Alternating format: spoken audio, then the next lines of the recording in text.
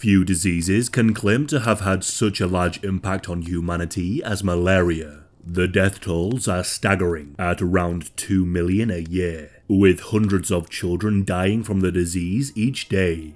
It is a disease that we have known about for centuries, with treatments and methods of prevention developed proving effective, though some were incredibly damaging. Yet for much of the world, notably sub-Saharan Africa, malaria remains a devastating disease. In today's video, we will cover the malaria life cycle, its destructive impact, and what is being done to combat the disease. Malaria is rightly linked to mosquitoes, though it's important to understand the role that mosquitoes play.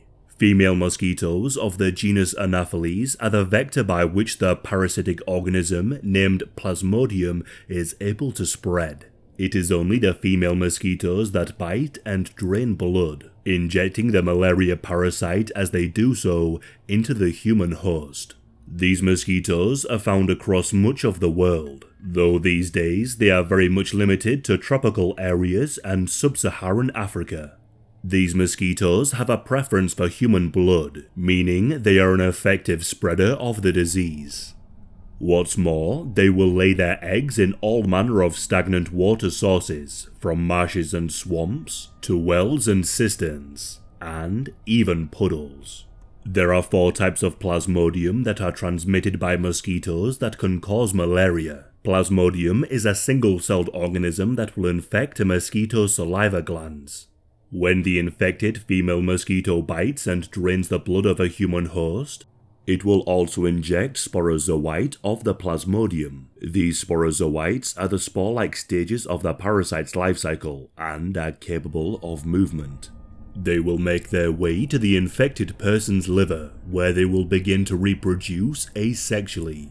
The malaria parasite will begin to reproduce within the liver cells, until the point that they reach a critical mass and rupturing the cell, releasing more of the organisms to continue to infect more liver cells. The next goal of the malaria parasite is to enter the host's bloodstream. It is in the blood that the male and female gametocytes will begin to be produced. This is in the same manner as in the liver, but this time infecting and bursting the red blood cells. It is through the destruction of the red blood cells that a person will begin to feel the symptoms of malaria. Once the gametocytes are in the bloodstream, an uninfected mosquito can then suck the blood from an infected person, also consuming the malaria parasites. It is within the mosquito that the malaria parasites will reproduce sexually, the subsequent sporozoites then being ready to be injected into another host. And thus, the cycle starts over again.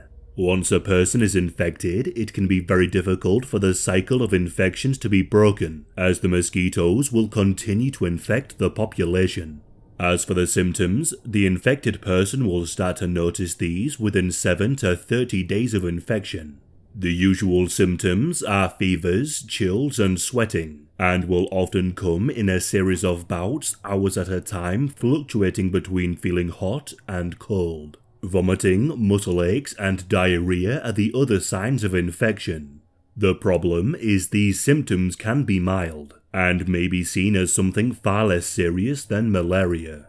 For children, the danger is heightened as they tend to have more general symptoms such as fever, cough, and diarrhea, often resulting in a misdiagnosis.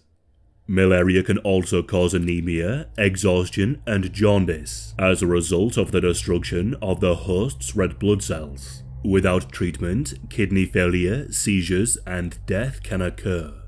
Whilst evidence would suggest that malaria was brought to the Americas as part of the Columbian Exchange or through the transatlantic slave trade, it would be in South America that a potential cure was discovered.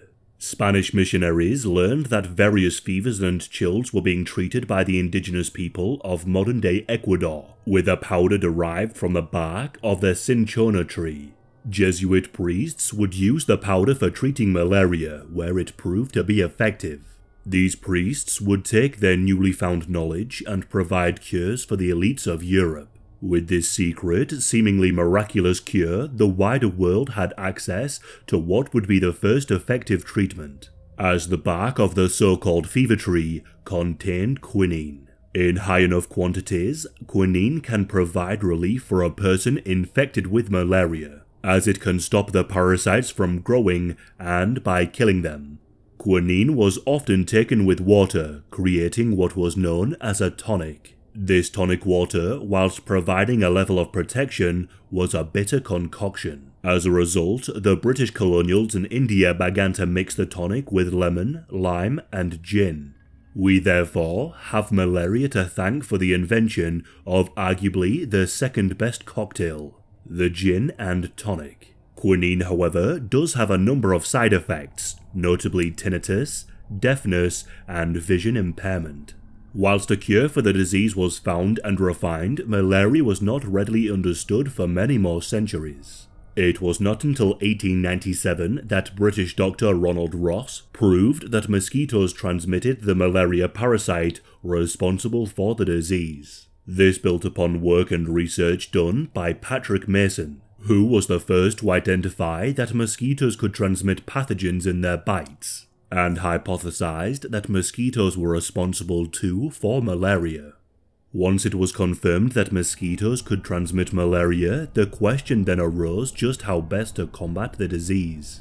Two general solutions were given: deal with the parasites once in the human body, or to deal with the mosquitoes. This can perhaps be best seen in the various works undertaken in the United States during the 1930s. Vast public works set about draining much of the habitat of the mosquitoes, such as mill ponds and swamps.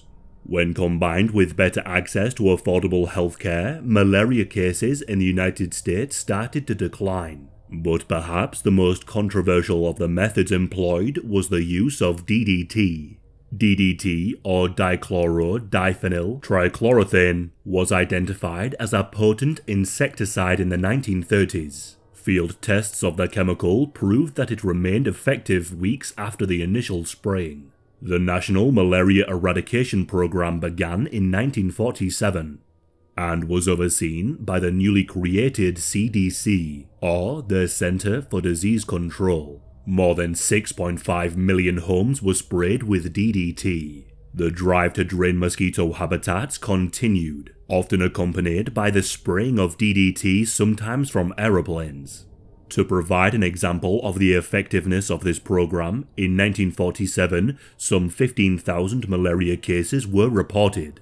By 1951, malaria was eliminated altogether from the United States. However, this did come at a cost. The fallout from the spray of DDT resulted in the thinning of bird shells, and therefore declines in bird populations such as the bald eagle, the osprey, and the brown pelican. DDT is also considered a likely carcinogen in humans, as well as causing issues with both male and female reproduction. Whilst the impact of malaria on modern history is profound, this is not the full story. The earliest evidence of malaria was found in ancient Egypt. DNA of malaria parasites have been found in the tissues of mummies, as well as evidence of large quantities of garlic being consumed to ward off mosquitoes. Malaria was also known for a time as the Roman fever, referring to a particularly deadly strain of malaria that was found in the Pontine marshes. It is even postulated that an epidemic of malaria in the 5th century may have played a part in the downfall of the Roman Empire. It was during the European Renaissance that malaria was given its name, being Italian for bad air, the belief that it was spread by toxic air or vapors. This was in line with the miasma theory of disease, which stated that many diseases were born through the air, notably through bad smells. It has been speculated that one of the reasons that enslaved Africans were brought to the Americas in such great numbers was in part due to their resistance to malaria, especially when compared to European workers or those held under indentured servitude. In the southern colonies where malaria was rampant, plantation owners would exploit African slaves and reap the benefit of a labor force far more resilient to malaria. In the North colonies, there was little need for large numbers of such malaria-resistant laborers. Whilst this is but one theory behind the development of the transatlantic slave trade, it is interesting to take into account the role that malaria played in major historical events. Whilst many warlords, conquerors and armies have doubtlessly laid low many opposing forces, it is hard to ignore the role that malaria has played in conflicts throughout history. It is believed by some historians that Alexander the Great succumbed to malaria, along with Oliver Cromwell and Genghis Khan. Genghis Khan is thought to have suffered from malaria-like fevers only a few months before his death, but it was the common soldier who would often suffer from malaria due to living in squalid, overcrowded camps. Malaria has also played a role in slowing or even stopping many an army. Attila the Hun's invasion of the Roman Empire was said to have been stopped by Pope Leo I, but the Huns were undoubtedly already weakened by the Roman fever. For the British Empire during the Revolutionary War, the southern colonies were rife with malaria. British troops deployed to these regions had little in the way of experience in dealing with the disease. In 1780, the British colonial forces were bested by a malaria epidemic, which would take out entire forts at a time and at its peak affecting around half of the British troops. During the Second World War, malaria was a constant battle that was waged for troops in the Pacific Theatre. The need for malaria-free soldiers was a major reason for the works undertaken to rid the United States of malaria and to obtain medications that would be effective at combating the disease. Before the onset of World War II, the Dutch had a monopoly on the production of quinine, having grown vast quantities of the trees in their colonial holdings in Java, and holding much of the quinine in warehouses in the Netherlands. With the occupation of both the Netherlands by Nazi Germany and the occupation of Java by Imperial Japan, the Allies lost access to a vital drug and needed a replacement. The preferred anti-malaria drug used by the Allies was quinacrine, otherwise known as Atabrin. However, this drug did have some rather nasty side effects, meaning that the troops would not take the medicine. The most common side effects were headaches, diarrhea, and sickness, with some even experiencing their skin turning an off-yellow colour. Today, malaria remains a major threat. According to the latest figures, there were 241 million cases of malaria in 2020, which was up from 227 million cases in 2019. Around 627,000 people died of malaria in 2020 alone. The vast majority of deaths occurred in the African continent, with around 80% of these deaths being children. Insecticide is still a widely used method of dealing with mosquitoes, though debate still exists as to the use of DDT. The use of anti-malaria drugs is now only one part of the story, as the parasite has developed drug resistance, particularly in Southeast Asia. These harder strains become more prevalent, and new drugs are needed to fight back.